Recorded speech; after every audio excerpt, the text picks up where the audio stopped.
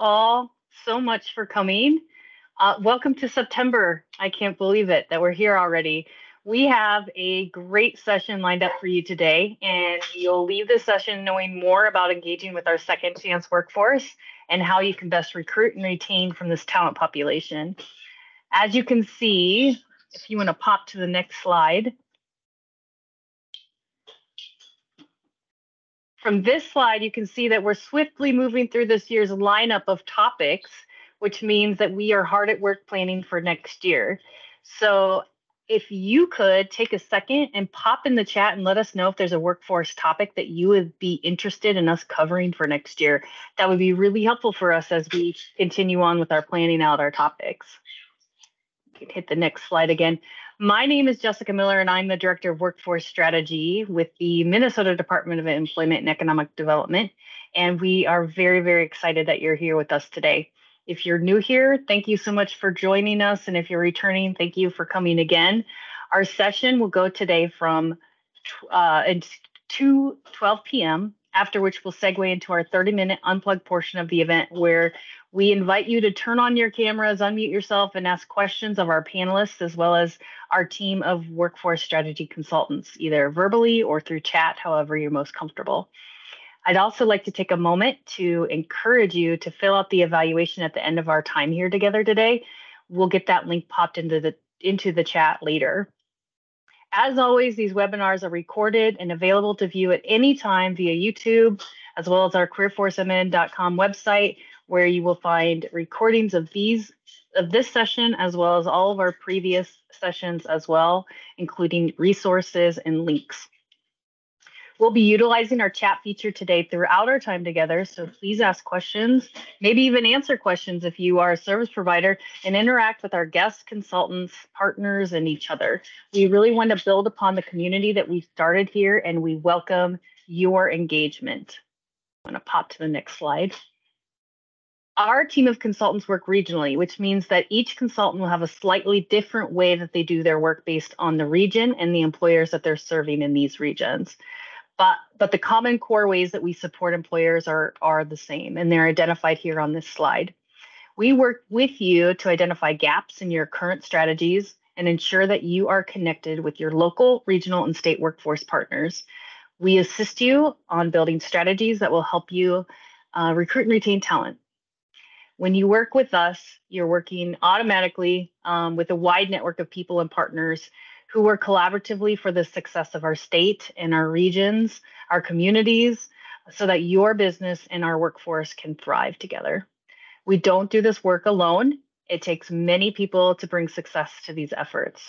I know we have a packed agenda today, so we're going to just dive right in, and I'm going to introduce you over to James Whirlwind Soldier, our Northwest Workforce Strategy Consultant. James. Thanks, Jessica. That was a really nice introduction. And welcome, everybody. Thanks for coming to September's Workforce Wednesday. Happy birthday to all the Virgos in the room. I hope, regardless of your sign, I hope you all have a great day.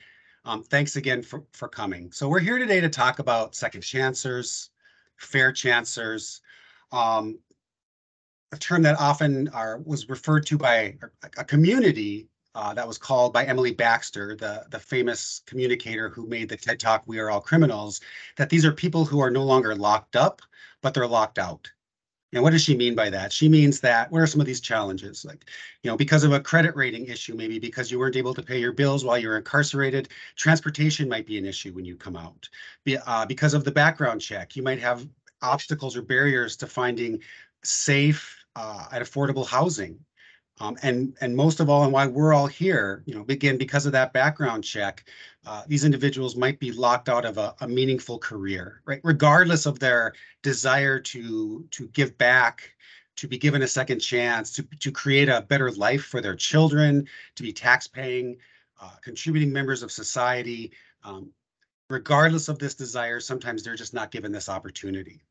And so I am very, very honored to have a panel of distinguished guests come and talk about this exact issue, fair chance workforce, what does it look like?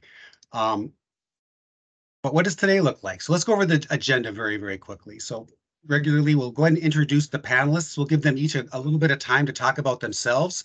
Then we'll go ahead and enter into that roundtable discussion. We'll be able to ask questions right to the panelists. If you have questions come up, please feel free to throw them into chat, and we'll make sure that Shayla is able to ask those questions of our panelists during the Unplugged session. After the roundtable discussion, we'll wrap things up, and we'll let Della Ludwig talk briefly about next month's Workforce Wednesday, which sounds extremely exciting. And then we'll turn the mic over to Shayla Drake, who will facilitate our Unplugged session. So who are we talking about when we're talking about these panelists? The panelists we have here today is number one, Mr. Dick Owen with fairchanceemployer.com. We have Jeanette Reuter with Martin Brower. We have Rachel Okerlund with Deed and Mark Schultz with Deed. And both Rachel and Mark are going to talk about the PROUD program. You may notice that Mr. Scott College with the F5 project is absent. Regrettably, Scott got pulled away for some work up in Alaska, actually. One great thing about F5 is that they're not afraid of doing that hard work on the ground and getting their hands dirty. And so, of course, we're hoping Scott the best and hoping that he can come back and join us in the future. Otherwise, we're going to go ahead and put his contact information into chat. And Scott wants any of you who want to learn more about the F5 project to please reach out to him to learn about their employment program. If you'd like me to facilitate an introduction, I would be more than happy to do that. So without further ado, let's go ahead and introduce our panelists. And so number one, first off, we have Mr. Dick Owen, the founder, and I think it's the CEO of fairchanceemployer.com. Mr. Owen, would you like to introduce yourself and talk a little bit about your program? Yeah, thanks very much. I'm just real happy to be with you folks today. I'm a long-term time employer and experienced both nonprofit and for-profit leadership. I've been an HR director. I've taught HR classes. And for decades, I've visited jails and prisons and other venues as a volunteer, giving a presentation to people on how to get a job, and with a lot of emphasis on how do you handle the criminal history in an interview. So that's kind of how I got started in this subject matter, and it's kind of very near and dear to my heart. Most recently, though, I've launched a software as a service website called fairchanceemployer.com, and it's designed for people, for employers, and also we've discovered for people in job placement world to help. It's full of tools for evaluating justice-involved individuals, and it introduces an innovative process that provides employers with a score sheet. You get a background check, and most people don't know what a 609.52 statute means. So it provides meaning and scoring for severity levels. So it's which up until now has been kind of elusive. People have had difficulty documenting those green rules, those EEOC requirements, but that's one of the things that we provide. So happy to be here today. Love the topic, and I'm going to learn a lot today. So thank you for putting this together, James. Well, we're really happy to have you here, Dick, and to hear about that program and your own experiences in this space. Next, I would like to introduce Jeanette Reuter. She is the Human Resources Manager for Martin Brower. Jeanette, do you mind saying a few things about yourself? Sure, absolutely. Good morning, everyone. It's a pleasure to be here meeting with everyone this morning. My name is Jeanette Reuter, and I'm the HR manager for Martin Brower and Fridley. Most people are unfamiliar with Martin Brower, but we are a pretty large distribution company that primarily supports McDonald's, although some of our sister locations in other states support other restaurants like Chipotle, Dunkin', Chick-fil-A. I've been in HR about 25 years, with the majority of that time focused on recruitment, employee development, and employee relations. So how we kind of got connected with this program is about a year ago, we were contacted by an employee from the employee program through the Minnesota Department of Corrections to see if we would be open to a partnership with the goal of helping former inmates have a fresh start while earning a competitive wage. After socializing and gaining support from the rest of my management team here in Fridley, we've been working together since. I would say myself and the rest of the management team here in Fridley are very supportive of this program because we all believe in giving people the chance to make a positive change in their life. And we have found that the candidates that we have met with, they're very eager to work and appreciative of the opportunity. Thank you for sharing that, and I look forward to hearing more about the pipeline, how it worked, and how it's worked out in the end. Next, thanks, Jeanette. I'm sorry about mispronouncing your last name. No worries. Next, I'd like to introduce Rachel Okerlund and Mark Schultz from DEED. They're here to talk about the PROUD program. When we talk about pipelines, this might be one that we can look at that's a tangible process that organizations can plug into. So Rachel, would you like to start the conversation? Yeah, absolutely. Thank you for having me, James. Good morning, everybody. It's good to meet you virtually. My name is Rachel Okerlund, and I've spent the majority of my career working as a teacher for Minneapolis Public Schools, a staff development lead and equity specialist. And during my years of teaching, I had the privilege of walking alongside Minneapolis Public School students and their families. And for some of my students whose parents were justice involved, I was continually awed at the number of hurdles and hoops that they would jump through to show up for their kids and to get a fresh start. So it really has been a privilege to walk around alongside families and to be a part of that support service. So I've made this transition now to the state in May. I work for the Department of Employment and Economic Development, and I am an employer engagement specialist with the PROUD grant. The PROUD grant stands for Partners in Reentry Opportunities and Workforce Development. And we work to increase employment opportunities for justice-involved individuals, as well as to reduce recidivism. And I'll just add as a close that I've had many members in my community who I care about deeply be justice involved. I've also had family who've been justice involved. And so this work is near and dear to my heart, and I'm really glad we're here today to have this conversation. So thank you, James, and to your team for hosting Workforce Wednesday. Thanks for being here, Rachel. Yeah. Mark, could you tell us a little bit about yourself, please, sir? I would love to. Thank you for having me. I want to make sure everyone can hear me. Are we good? Okay. Yes. Awesome. Yeah, we're having problems with cameras, so if you can make sure your cameras are on, that would be great. It says my camera is disabled. So I don't, can you see me? Nope, we'll work on it on our end. Thank you. Okay. Yeah. Well, there's my picture. It's probably the best picture of me that's ever been taken. So, yeah, Mark Schultz, I'm the training and development lead under the PROUD grant. I actually started my career in corrections as a prison guard at Stillwater, and then came to DEED and did a couple things there. I was an employment counselor, and then the Southeast and South Central Minnesota labor market analyst. Did that for 8 years. Then I went back to the Department of Corrections and I worked with the employee program and actually flip-flopped back to DEED now with this current position. So I've done quite a bit with the DOC and with DEED, and it's been a great ride. I've learned a ton about helping this population.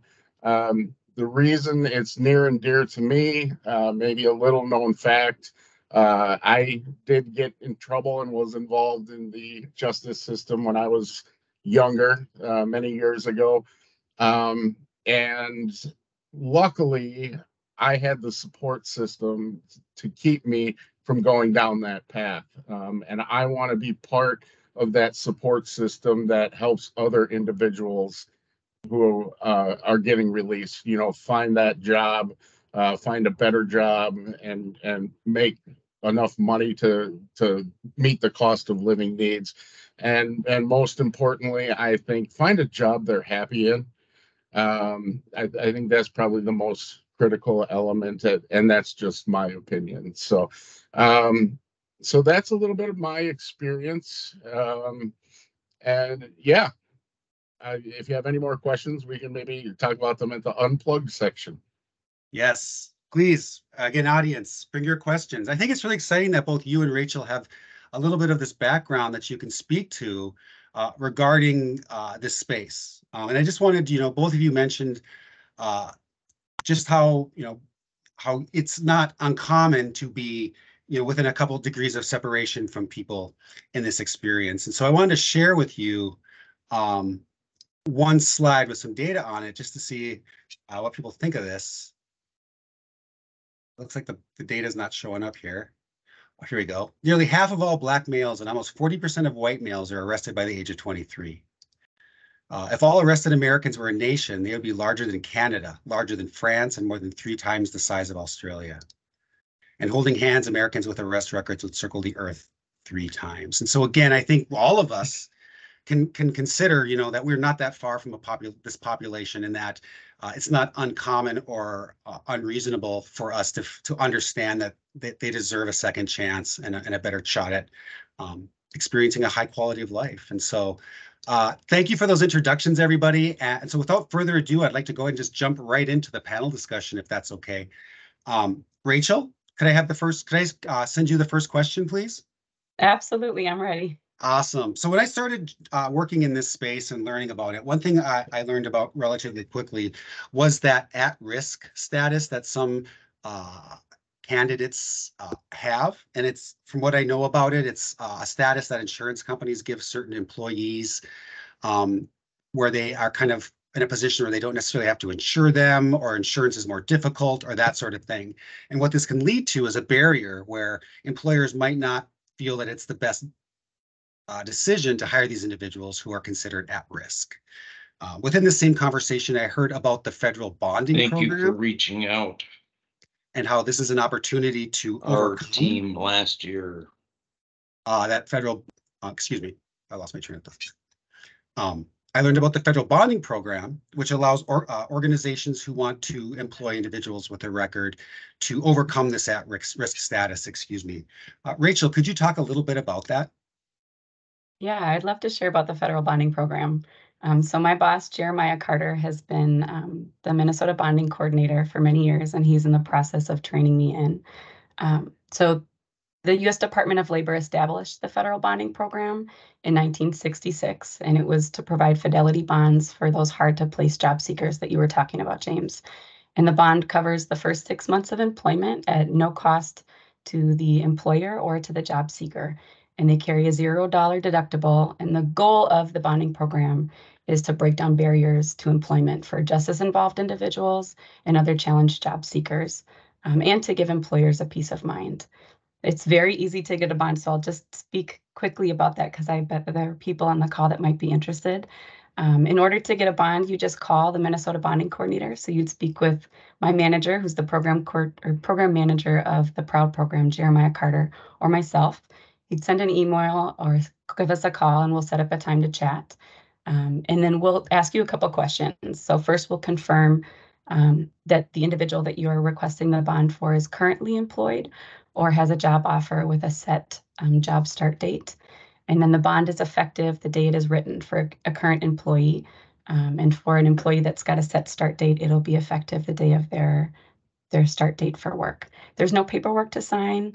It's free for employers, and the conversation takes about 15 minutes. We handle all of it on our end.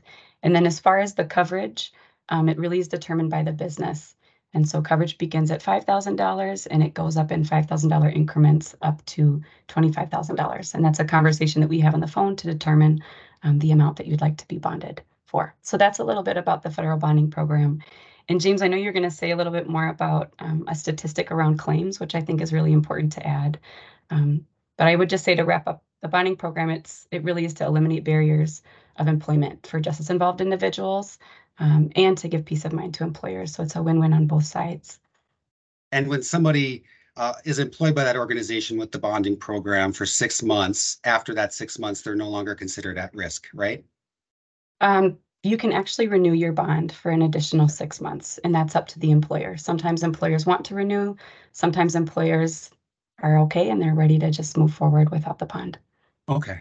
Mm-hmm. Thank you very much. But again, this federal bonding program is there for employers to have a little bit of peace of mind regarding employment of people with a criminal record. And I wanted to share this slide with everybody before we move on, which we will put the source resources in the chat. We'll also share them with you at the end of today. But only 1% of employers who have used the federal bonding program have ever had to make a claim. And on top of that, just to keep this in mind, 95% of businesses are actually affected by employee theft, and on average, 5% of an organization's revenue is lost due to employee theft. And so, why do I bring this up? Because we can basically see by this that the employee theft that's happening, this bad behavior that's happening, isn't coming from individuals who are looking for these great careers after being incarcerated. So thank you for that, Rachel. You provided a great experience or a great example of how we can overcome some of these obstacles or barriers to this conversation. And I'd like to turn the next question over to Dick, if that's okay, sir. You mentioned that you have been in this space as an employer and a hirer, and we're wondering, you've mentioned in our conversations that hiring justice-involved people has provided different challenges other than or separate from non-traditional populations. Could you take a little bit of time and talk about those challenges? Yeah, you want to throw up slide number 1?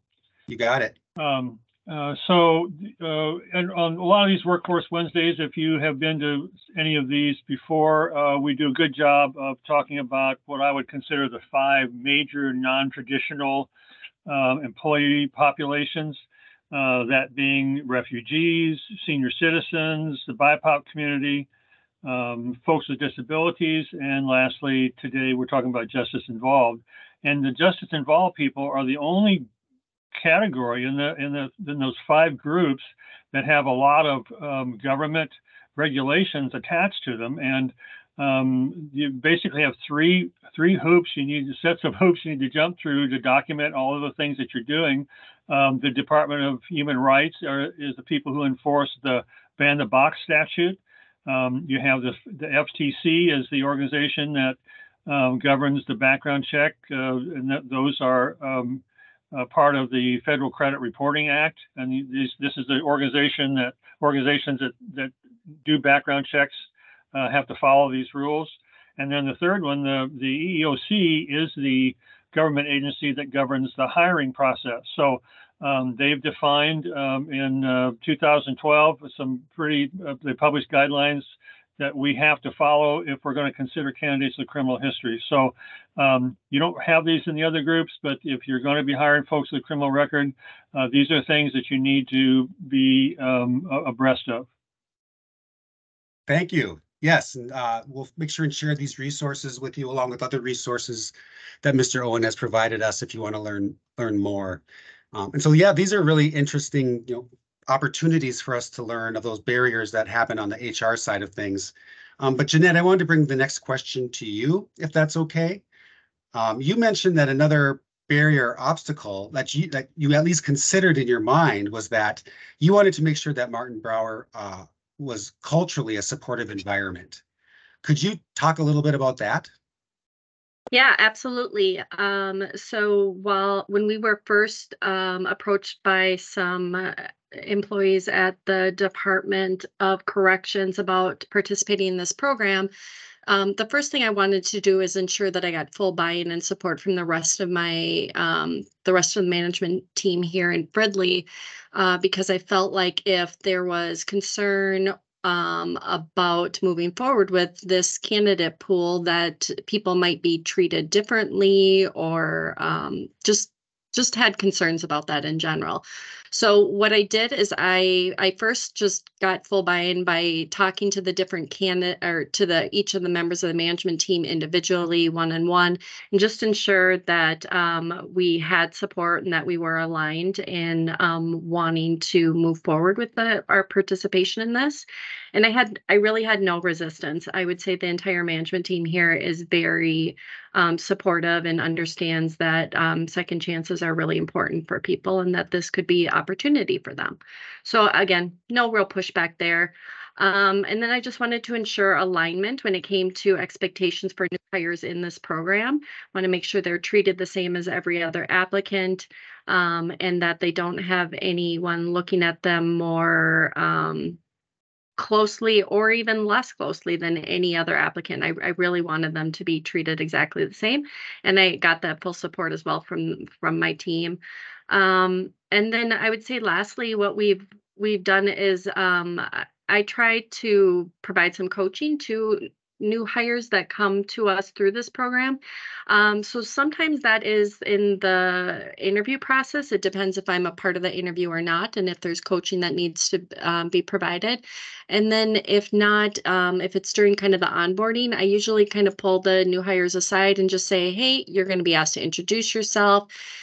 Here's maybe some ways you might want to think about talking about your background or your history or whatever, because I don't want people to feel uncomfortable or disclose anything that they didn't want to disclose. So I just try and give them a little bit of a heads up so that they can position themselves correctly for entering the organization.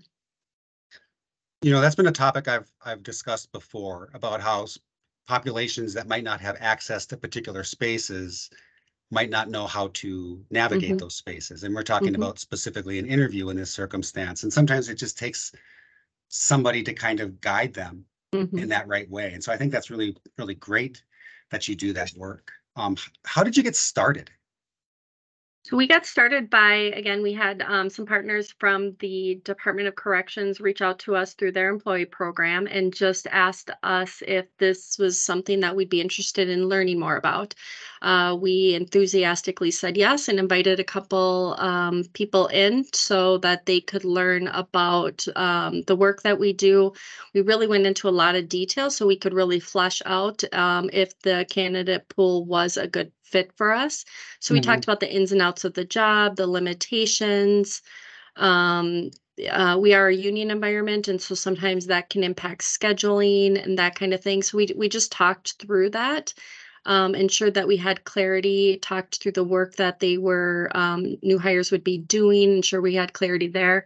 And then once we felt like it was a good potential fit, then what happens is our partners through the Department of Corrections will just ask candidates to apply directly to our website, and then they'll separately send us an email just saying, hey, so-and-so applied, and here's why I think that they might be a good fit for your organization. And then my commitment to them is I will get them an interview, and how they show up and perform in the interview is really up to them and what they want to do with that opportunity. But I've committed to ensuring that they all get that opportunity to interview. If nothing else, it's practice. And so we've found that has been working really well.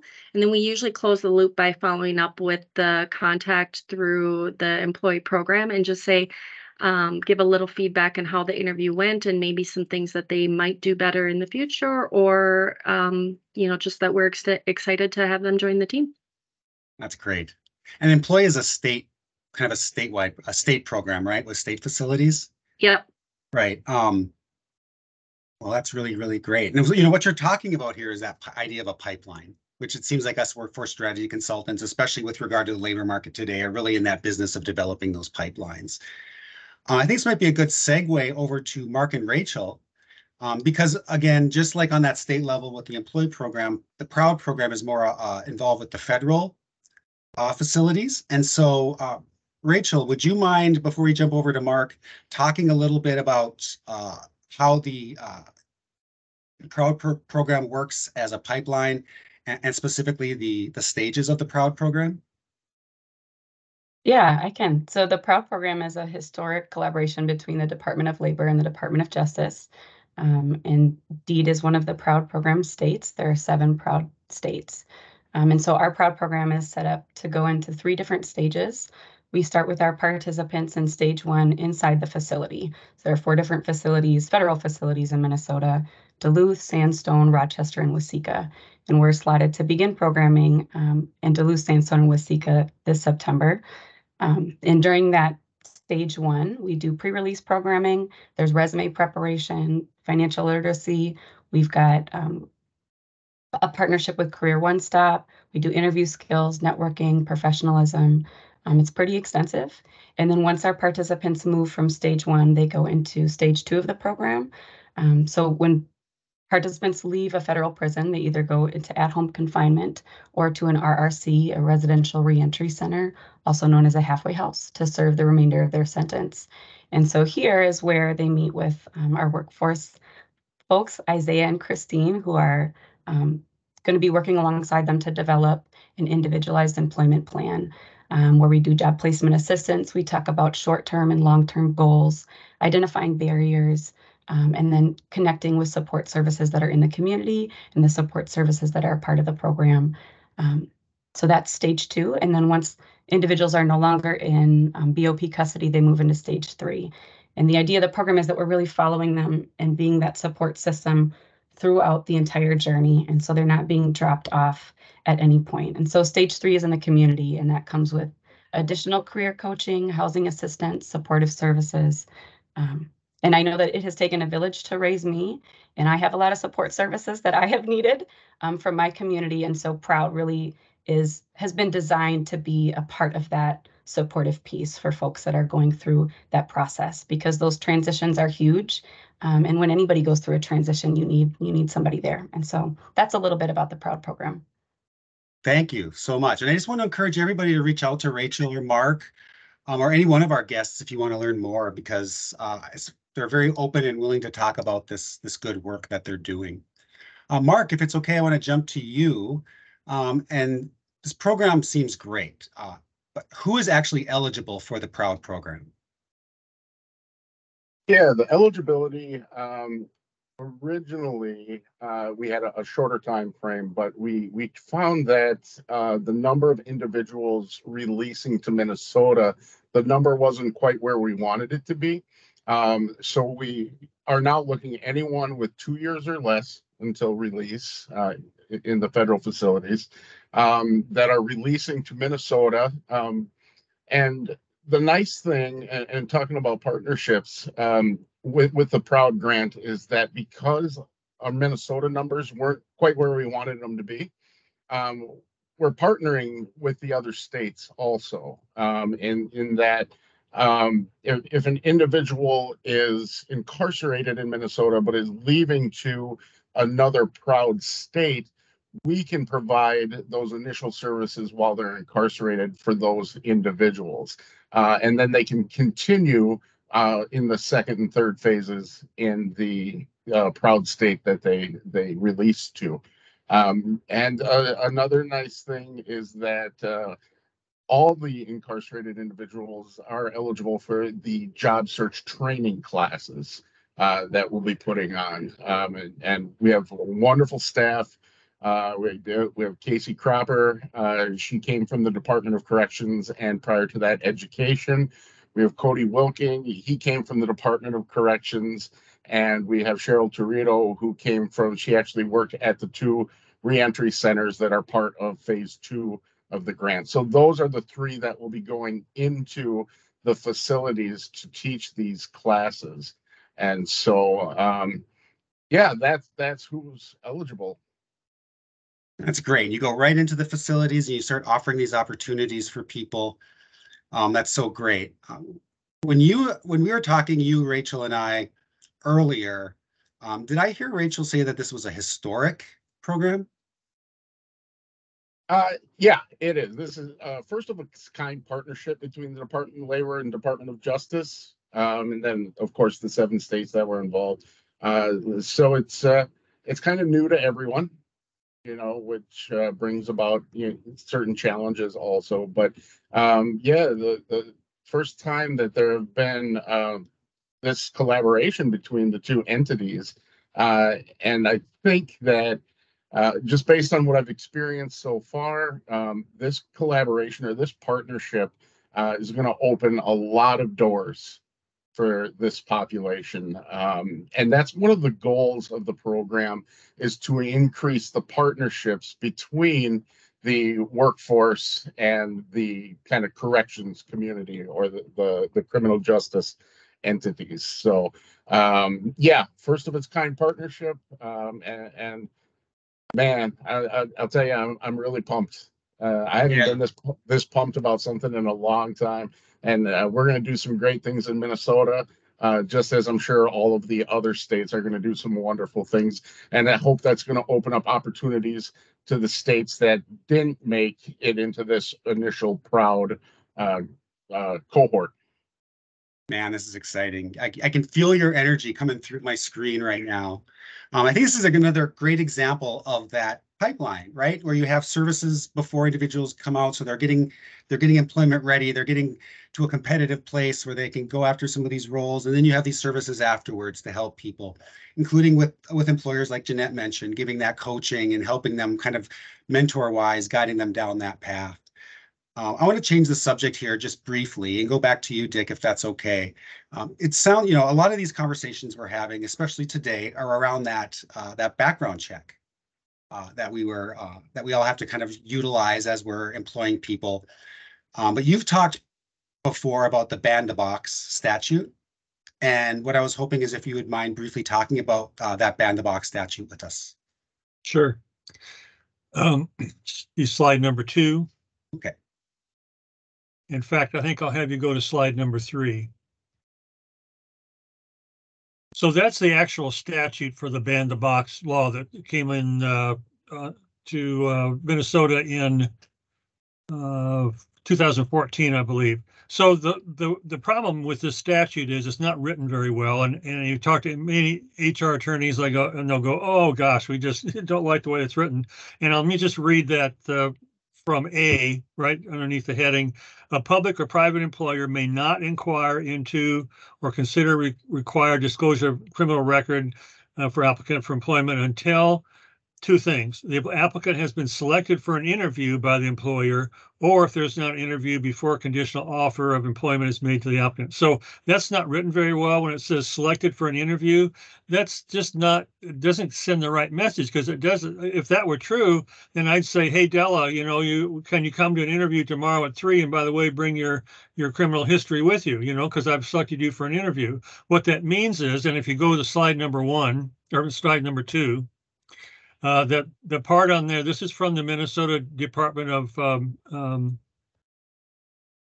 Human Rights, and they've clarified that in the narrative they show, where I've circled it in red, and it says cannot provided that it occurs, the background check occurs after the job applicant has been interviewed. So that's a clarification. That's something that I see a lot of people really confused about. And whenever I've talked to an HR attorney about when we should do the background check, they always say the same thing. It's a poorly written statute.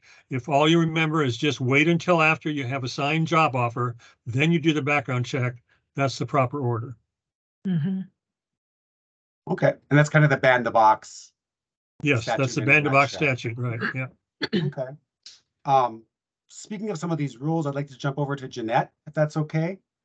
Jeanette, at the beginning of our conversation today, you mentioned again one of these barriers to employing people with a criminal record are some of these union-specific scheduling rules. And I think when you and I talked about this before, you'll have to fill in the blanks here, but sometimes people on parole have specific hours they can or can't be away, specific rules regarding, you know, when they have to go to meetings and that sort of thing. And sometimes these union specific rules can cause obstacles to employing these individuals. Could you talk to us about how you were able to kind of bypass those obstacles and move forward? Yeah, sure. I would say for us, the biggest obstacle has been, so we are a union environment, and periodically we can get into situations where overtime is mandated or forced. And that's all seniority driven. So this obviously would impact new hires that come into the organization because they wouldn't have seniority. So they could be quote unquote forced to work overtime. And they don't really have an option. If they don't work the overtime, it's going to negatively count against them from an attendance perspective.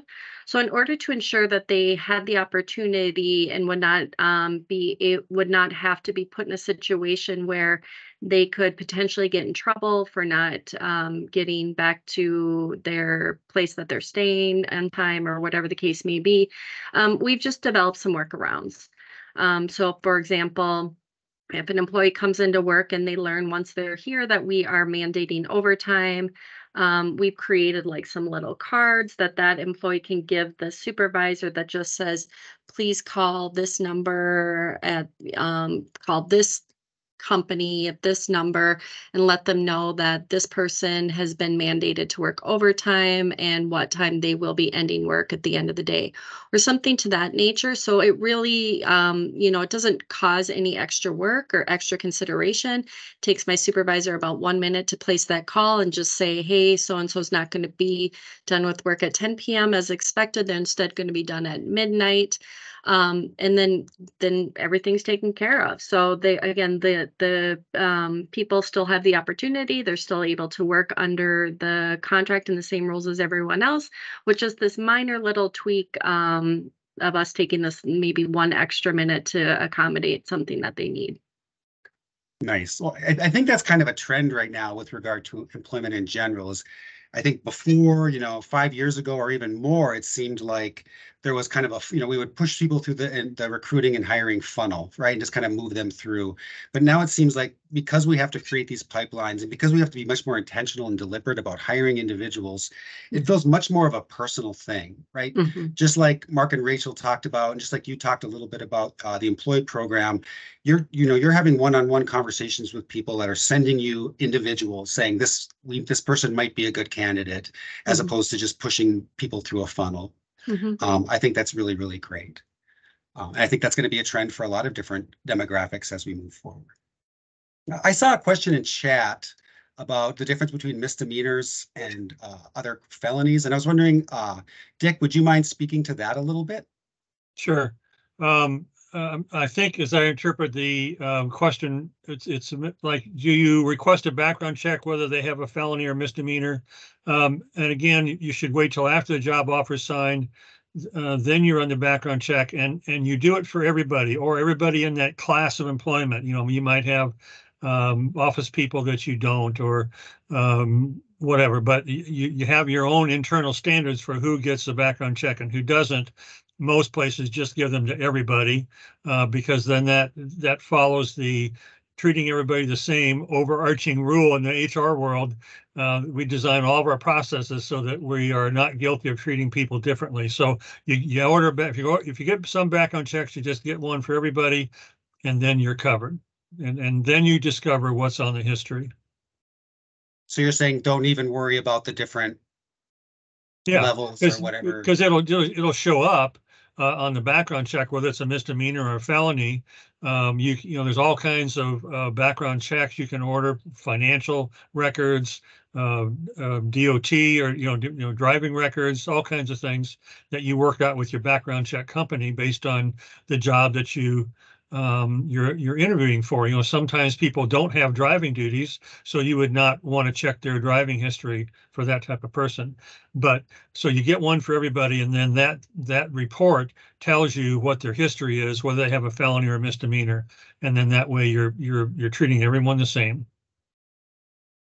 Wonderful.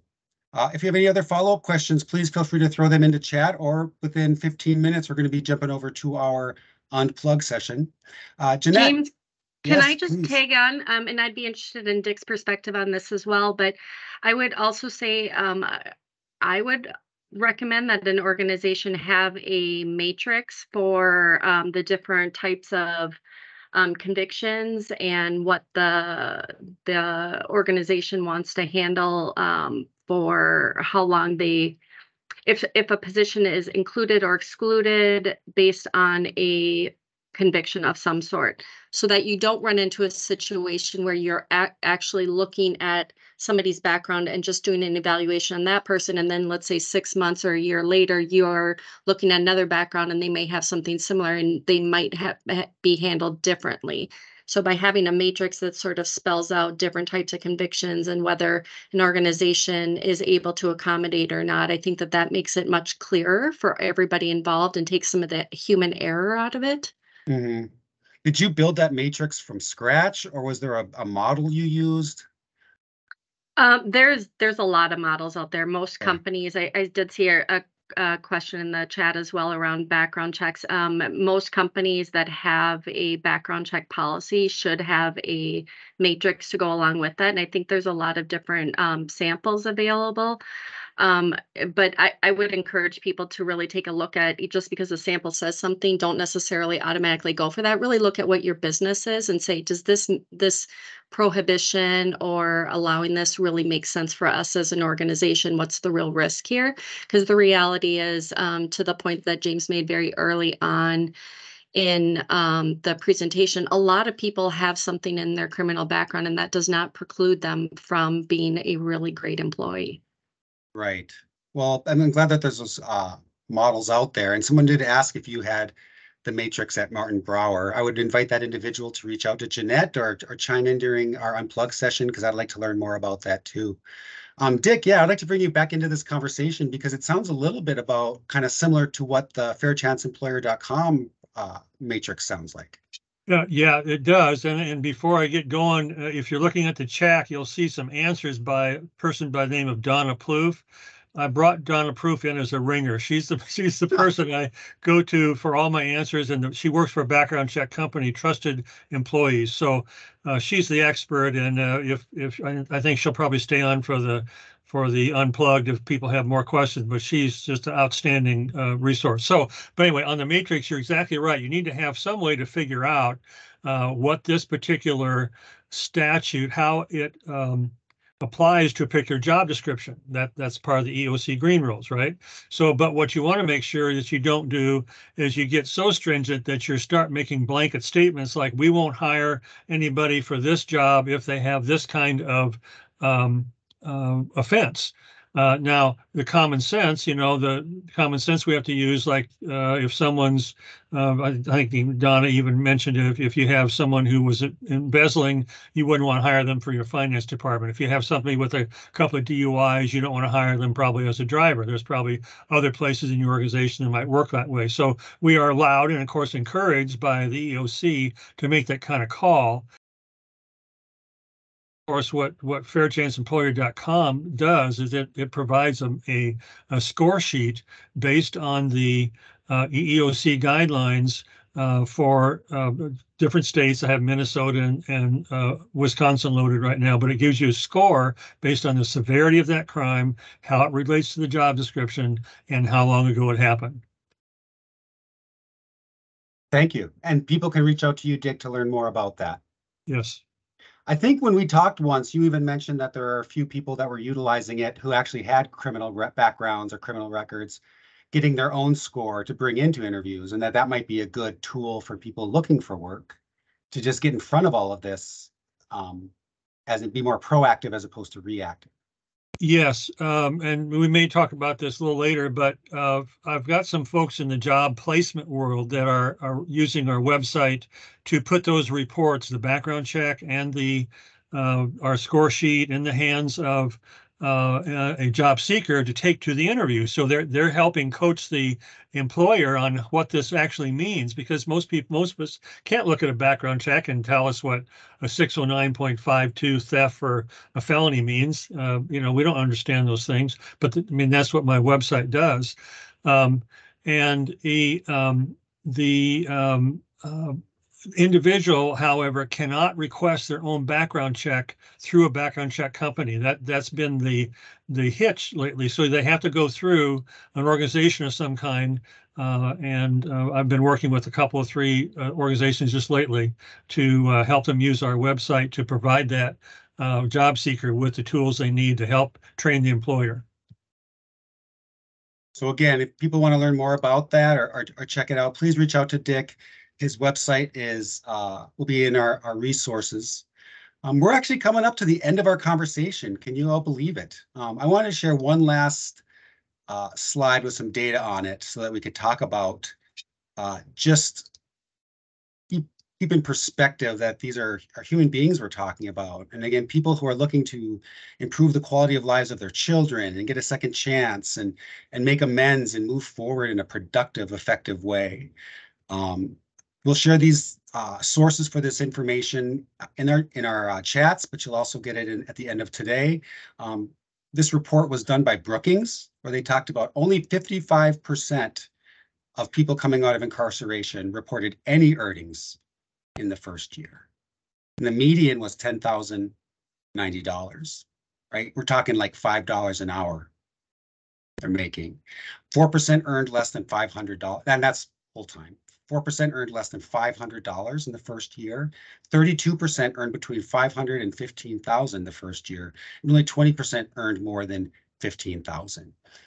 So we can see that, you know, above and beyond all the other obstacles, whether it's transportation, seeing your kids again, getting reconnected with family, and creating a new life for yourself, employment is extremely important. And even the employment that a lot of individuals are getting isn't enough to help them pick themselves up and remove themselves from maybe some uncomfortable situations, or from people that maybe aren't as healthy or as positive as they could be. I just wanted to throw this this message out here and talk to the group about this specifically, and maybe even Rachel. Do you see this sort of impact on people you work with? This financial impact?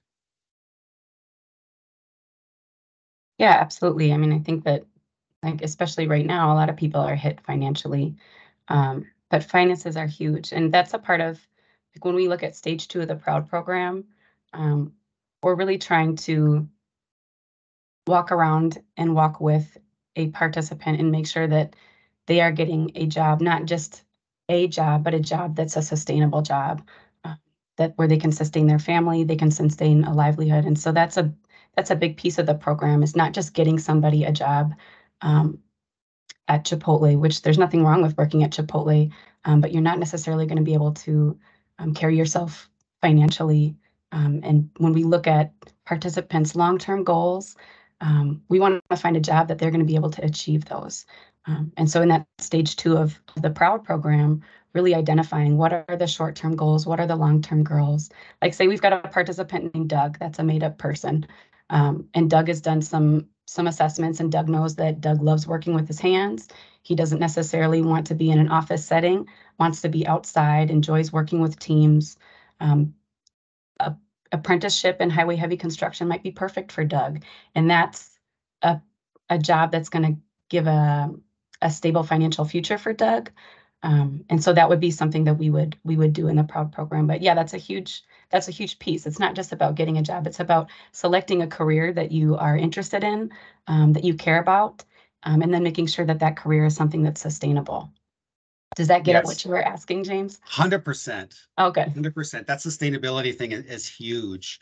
And I wanted to mention one last thing, and maybe throw this out to Jeanette. I think it was when you and I were talking last, we had the conversation about how oftentimes this population is more punctual, consistent, again, because sometimes their parole status requires work, so they don't want to do anything to risk that opportunity. These are individuals that are keeping themselves clean because, again, of the parole statuses. Am I right in saying that was the conversation that we had, Jeanette? Yeah, absolutely. And I would add to that I feel like the population that we've brought on is also more receptive to feedback, because they do appreciate the opportunity and they want to be successful. Yeah, you talked about, I think you told me a story about a recruit at one point that made a small snafu in an interview, but through your guidance, you know, and I think we talked also just about how that response was so positive, because it was so, you know, it wasn't brushed off, or, you know, there wasn't an aloof response to it. It was a serious, and that kind of was an interview in and of itself, right? Seeing how somebody can internalize that sort of feedback in a positive and valuable way. So yeah, I'd be happy to expand on that if you'd like. Please, absolutely. Yep. So in general, the department managers do the interviewing for open positions that we have in that department, but occasionally if they are unavailable, I'll step in and interview in their place. I will, the example that James is referring to, I had a candidate who I interviewed because the hiring manager was unavailable. And he kept his earbud in the entire time that we were having an interview. Normally that would be something that would be a red flag. You know, how you show up to an interview is important. It's very telling. However, our conversation went really well, and I felt like this is somebody who wants to make a change, and this is an opportunity that can really help, to Rachel's point, like provide people with sustainable earnings that are going to change their life and change their family's life. So I didn't feel like something as such a small infraction as wearing an earbud should preclude him from that opportunity, because let's be honest, he just hasn't had experience lately in maybe doing some interviewing. So we went through the entire interview process, and at the end, I just said, "Hey, I liked everything I heard. I really want to extend an offer to you." I said, but this earbud thing, like, you can't have an earbud in an interview. That would normally be something that I would pass on you for. I said, however, I understand that you haven't been doing a ton of interviewing lately, so willing to just kind of give you a pass on that. And he was just like, "Oh my gosh, I'm so sorry. I forgot it was in. Nothing's been playing." And it was how he responded to my feedback also. He didn't become defensive or try and turn the table. I've had those situations with candidates. And so just knowing that he was receptive to feedback, also, in my opinion, really kind of helped put him over the line. And we extended an offer, and he's been a great hire for us.